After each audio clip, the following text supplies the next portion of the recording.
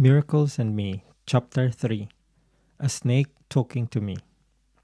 When I was young, we owned a house at Homeside subdivision and it's on top of the hill.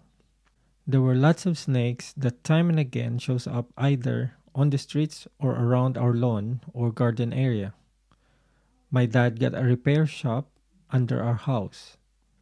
It's like a small shed with a vertical slat or slab that's got gaps or space in between.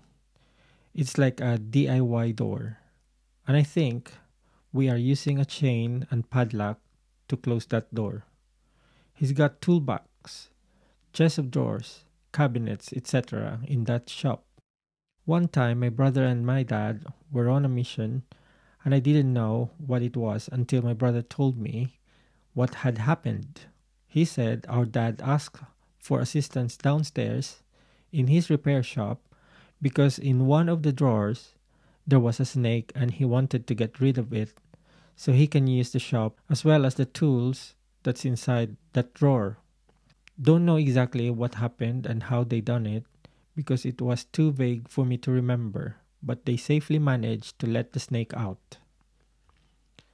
Another incident that I can remember was the story where chickens in our surrounding neighbors were reported missing.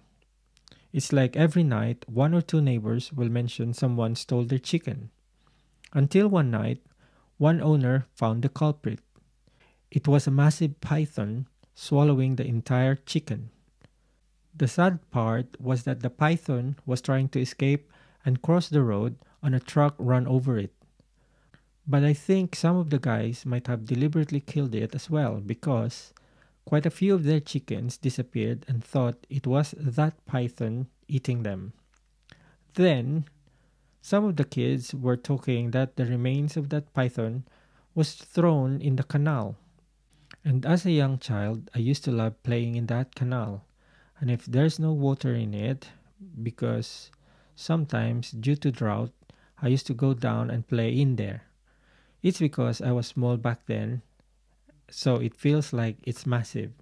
I love climbing up and sliding down in it. But when they said about that story, I was scared to go down that canal anymore. Now, another interesting story about the snakes at our house was when I was sat on the stairs of our balcony. I was looking at the bamboo when suddenly a snake came over to me. The color of the snake was red and then like white or slightly yellow belly. Something different and unique because usually it's green snake, brown or black that we see or encounter in that house. So the next thing that happened was the snake raised its head, facing me, and it felt like it was talking to me. We were staring at each other. I didn't realize that my mom saw it and got alarmed and worried why a snake facing me and it's like it's about to bite me. The tongue was out and almost at the height of my face. Then our neighbor whom we call Bulalo got a bolo with him and I don't even know how he gets so near to us. Perhaps my mom shouted help to him. All I can remember that time was it felt like I was hypnotized by the snake. We were just staring at each other. Then the next minute, Bulalo chopped the head of the snake in front of me. That's when I snapped back to reality. My mom pulled me up to the balcony. Everyone was scared. Bulalo threw the snake on the plant at our garden. I can see it through our window. I just kept looking at it. Don't really know if it's pity or fear of the snake, but I kept staring at it by the window. Few hours later, or probably late afternoon, the snake disappeared. I went down and looked for it. Even the chopped head of the snake that was thrown on the ground disappeared.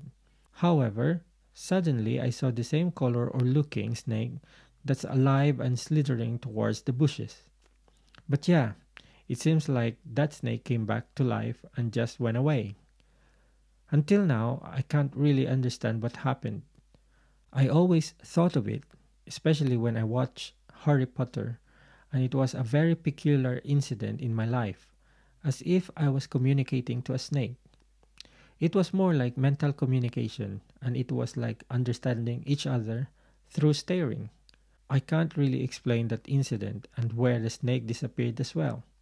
Also, I tried researching on the color of the snake, which is red and yellow belly, and it seems like it's super rare.